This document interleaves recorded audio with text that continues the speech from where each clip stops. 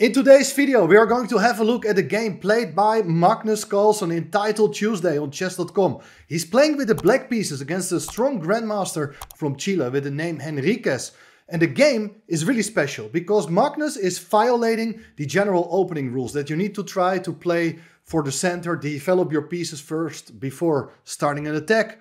Well, he has his own ideas, he has his own theories, and these theories are even more advanced. So I think we can definitely learn a lot from it. Well, let's see what happens in this game. Make sure to subscribe to the channel and I will show you this fascinating game. Well, Henriquez starts here with the move g3. So this is, of course, a normal move. You would like to develop your king's bishop to g2, but it doesn't occupy the center with a pawn. So here black sees the opportunity to strike immediately with the move h5. That's really bizarre. You would expect black to play a move like d5 or probably even e5. These are the standard moves to occupy the center if your opponent doesn't do it. But Magnus, he goes for the move h5. He wants to launch its h-pawn with the idea to activate a rook on the h-file. How should white counter it? Well, if you just play bishop g2, then black continues with the pawn coming to h4. So white decides here to play the move knight f3.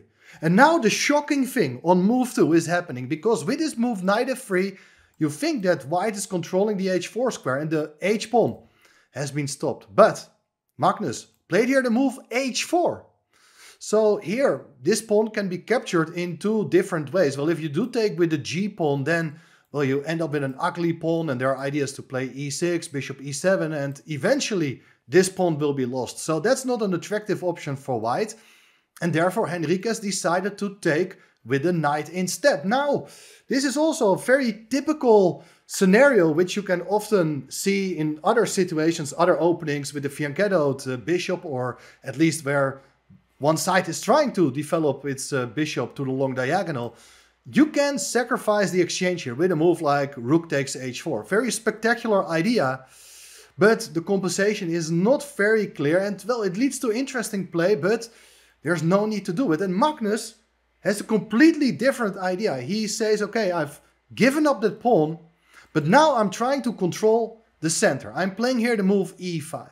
And this is interesting because now you're trying to play a normal game with very nice development, like you can place both pawns in the center, you can get your knights out, your bishops out. And Magnus is saying, well, I have a nice open file for my rook and I will use it later anyway. I don't care about that pawn.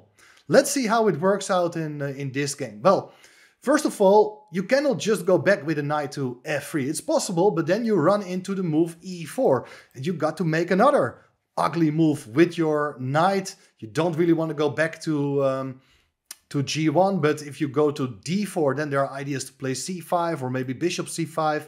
You're getting quite a number of easy moves to make here as black. So instead of dropping back with the knight to f3, white played here the move d4. It's challenging the pawn on e5, so that after e takes d4, the knight can come back to f3 whenever it wants without being disturbed by black's e-pawn. Okay, the pawn on d4 can be captured. Let's say if you take with the queen, well, that does allow also black to develop with gain of time. The knight will come to c6 and well, it's offering black some reasonable play for the pawn. So instead of recapturing with the queen, white plays here the move knight f3. So intending to win the pawn back by capturing with the knight. But you see that white is investing quite a number of moves with the same piece, and that also affects the development of the other pieces.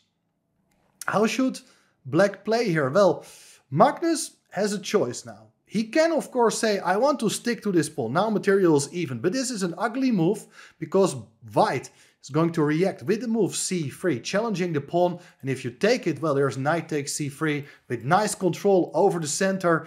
That's not what you want to play as black. So Magnus says, okay, you will win your pawn back. And after d5, knight takes d4, white is a pawn up once again.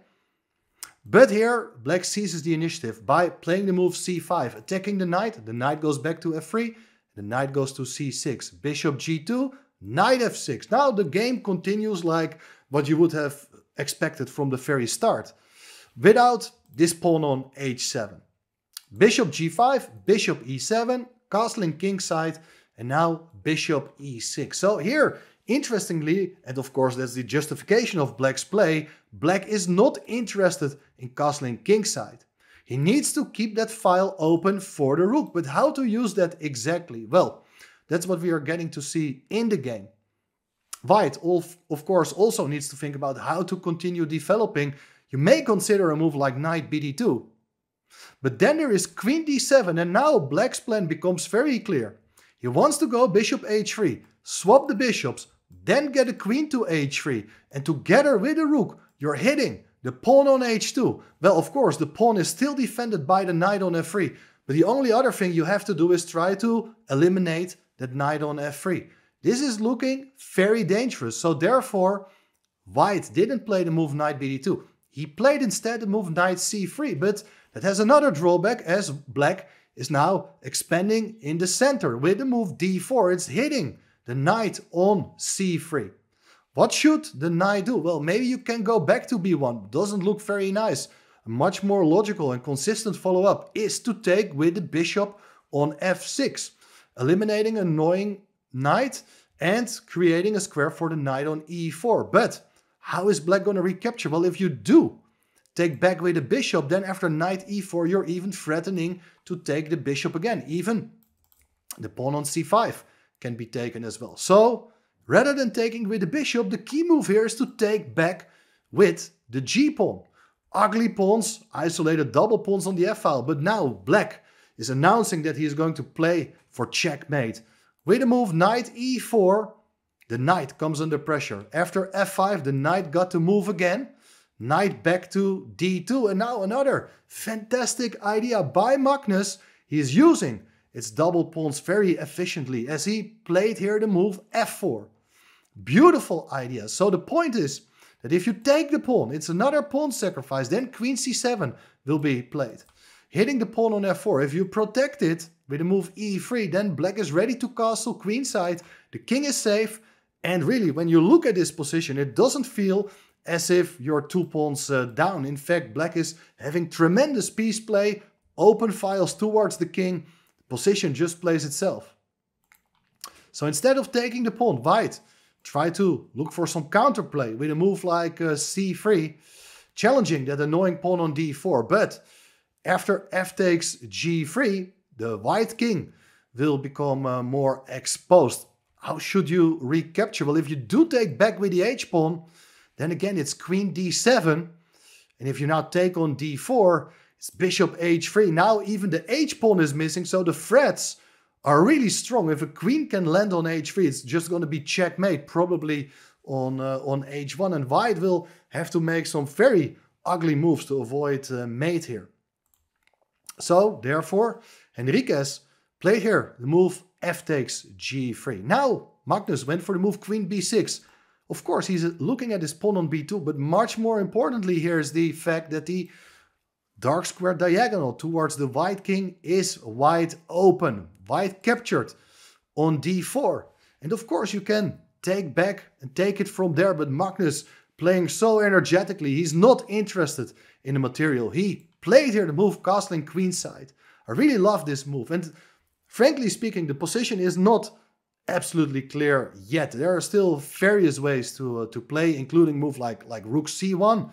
According to the machine, things are not that clear, but instead I want to show you some critical idea. For instance, if you would take on c5, bishop takes c5 with check, king h1, and now you have various ideas. The easiest one here is just to play bishop f2 with the idea to take on g3 and take it from there. But another beautiful idea is bishop b4, hitting the knight. If you get out of the pin on the d file with queen c2, you take on d2, knight takes d2, what else to do? Now it's rook takes h2. This also is a beautiful illustration of black's strategy here. You're sacrificing the rook on this open file. King takes rook, rook h8 check, and the king cannot go to g1 because of that queen on b6. After something like bishop h3, don't take with the rook actually, because then the king is safe on g2. But much better is to take with the bishop to set up a huge discover check against the white king. If the rook goes to f4 with the idea that after bishop f1 discover check, you can interfere with the rook on h4. Well, then it's queen f2 check, king h1, and queen g2 with checkmate. I thought this was absolutely worth showing you because this is so typical for positions in which you have opened up your file to activate the rook. Of course, this was not played in the game. Let's see what happened. King h1 was played, very understandable move to get out of this diagonal, but the king is not much safer here and it's standing in the line of the rook. Here, Magnus played a calm move, king b8, just to get out of the c-file. White played a move, queen to c1, but here black decided to take with the knight on d4. And this looks pretty nice. There are ideas to take on e4. On e2, sorry, and well, there are also other ideas just to continue the attack with doubling rooks on the h-file. Well, white played here the move knight c4, attacking the queen, but black is just moving the queen away. Queen c7 with the threat to take on g3. Now knight takes d4 was played, and don't get too greedy here by taking the pawn on g3, because that does allow the move queen f4 with check, and white succeeds in trading off the queens here. So don't do that. Much stronger is just to take with the rook on d4. Now the knight on c4 is hanging. The knight got to move. It went back to d2. Otherwise you lose the piece. And now queen takes g3 is just killing. You are making use of this open h-file. The h-pawn cannot take. Knight f3. And here Magnus played the move bishop d6. Of course, he is threatening to checkmate on h2. If you, for instance, play queen g5 intending to exchange queens, well, it's rook takes h2.